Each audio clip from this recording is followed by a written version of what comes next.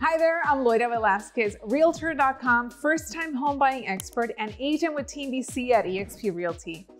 Is working with an agent really necessary?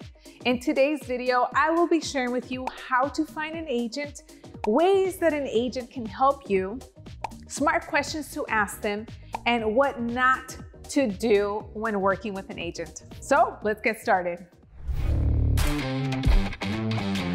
While buying a home can seem scary and intimidating, it doesn't have to be. Did you know that working with a buyer's agent actually doesn't cost you anything?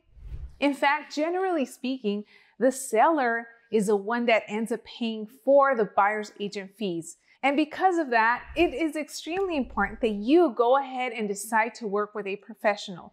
It is our fiduciary duty to make sure that we negotiate the best price and terms for you so that you feel comfortable and confident every step of the way. So how is it that you can go ahead and find a real estate agent? There are quite a few different ways for you to be able to locate one that's either local to you or wherever it is that you're looking. First, start with your friends and family. See if they have any real estate agent referrals, maybe agents they have worked with in the past that they can highly recommend. Second, there's also Realtor.com /real estate agents. I don't know about you, but I'm always on my phone. So having that app makes things so much more easy and accessible just because you can literally go into your phone and search up and see if there are any agents in your area. And lastly, there's always social media. Whether it's Instagram, Facebook, or YouTube, go ahead and take a look and see if there are any agents that are local to you that are active on different social media platforms. This is how you'll be able to see if there are any agents that focus on listings, if there are any agents that are actually being proactive with whether it's prospecting or door knocking or whatever it is. Once you go ahead and find an agent or maybe a few, then at that point you can go ahead and interview each and every single one of them until you find that agent that you feel fully comfortable working with, because at the end of the day, they will be assisting you in what will be probably the biggest purchase or investment that you're going to be doing in a very long time. So now that I have shared with you how to find an agent, let me share with you what it is that we can do to help you. You'd be surprised how many first-time buyers tell me that they think that they need to be the ones looking up all the homes and all of the information, when in reality, that is our job. So what are some of the things that we can help you with? First of all, when we are searching for properties for you, we want to make sure that we're actually sending you any homes that might fit your needs based on what you tell us. So it is extremely important that you share with us all of your wants and your needs. Anything that would be a deal breaker, please tell us. It's not that you're being too picky, but we want to make sure that we're not wasting each other's time or we're not sending you any homes that you're not even going to consider. I hear it all the time when I'm talking to first-time buyers that have worked with other agents. They tell me, you know what, I had to switch agents because the one I was originally working with kept on sending me homes that I didn't like, and they were in the areas that I told them I didn't even want to consider. So make sure that your agent is listening to you and your needs, because this might affect you in your transaction or the way that you feel just as you're moving forward searching for homes. So along with that, other things that we can do for you is whenever there is a home that possibly has an addition or something that was added on or expanded or changed, we can look and see if these parts of the home were actually permitted or not permitted. When something is permitted, there's no problem. We're good to go. But if there is something in the home that was done that did not have permits, this could possibly affect your loan and getting approved. And not just that, but even affect the value of the home. So again, we're here to be a resource for you. We have so many different connections, whether we need to talk to the city or the county or an inspector or whoever it is. We just want to make sure that you're making the best choice of whatever home it is that you want to proceed in submitting an offer in, and even at the end of the day, purchasing. With the goal of allowing us to best serve you, it is very important that you always share with us any questions that you have. We get it, you've never purchased a home before, so you're probably anxious and confused as to what type of questions you need to be asking. So some of the questions that you can ask your real estate agent are what they know about the neighborhood. There's a lot of other things. If you have kids, find out what the school districts look like and where the schools are located. These are just some basic questions that you can ask. You can also find out if you are perhaps considering a home that has an association. What does the HOA cover?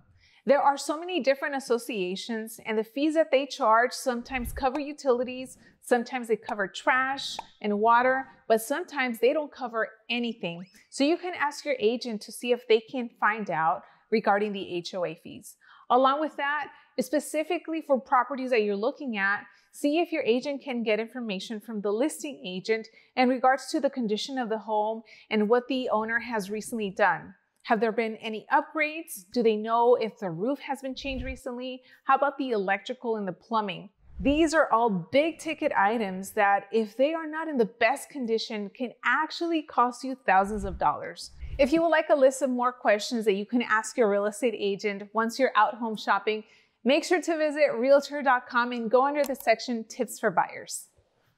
So now that I have told you all of the amazing ways that a real estate agent can help you, I now want to quickly touch on some things that you definitely want to avoid, also known as agent etiquette.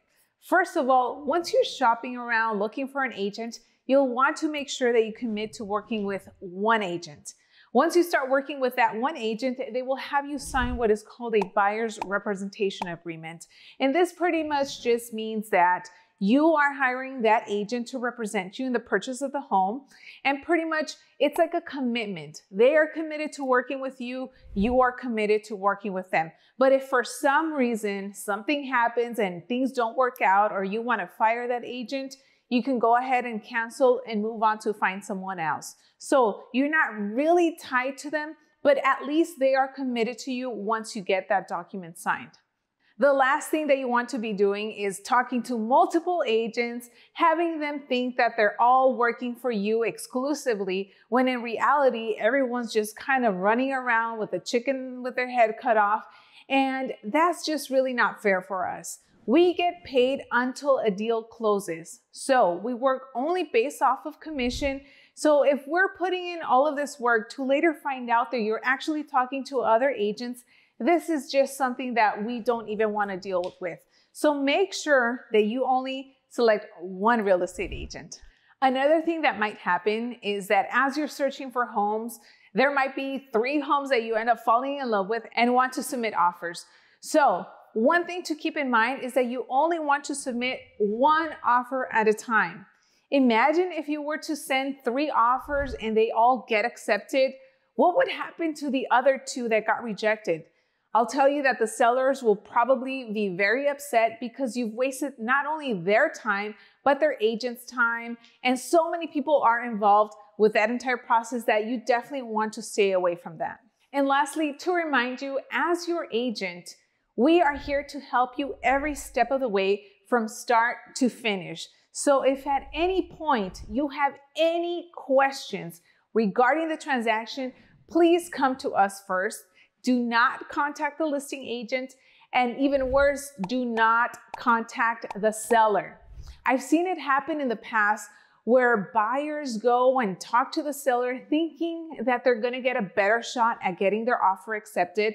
But what ends up happening is that the seller sees that as leverage for them and uses that and negotiates against the buyer. So if you're a first-time buyer, let us be your go-to resource for all of your first-time home buying needs. Be on the lookout for a lot more videos regarding your home search, closing the deal, submitting an offer, and so much more. If you enjoyed this video, make sure that you give it a thumbs up, share it with someone else, and also subscribe to this channel. Also, remember to go to Realtor.com, Buyer Resource Center, for a lot more tips and articles that you can get informed about. And with that being said, thank you so much for watching, and I'll see you on the next one.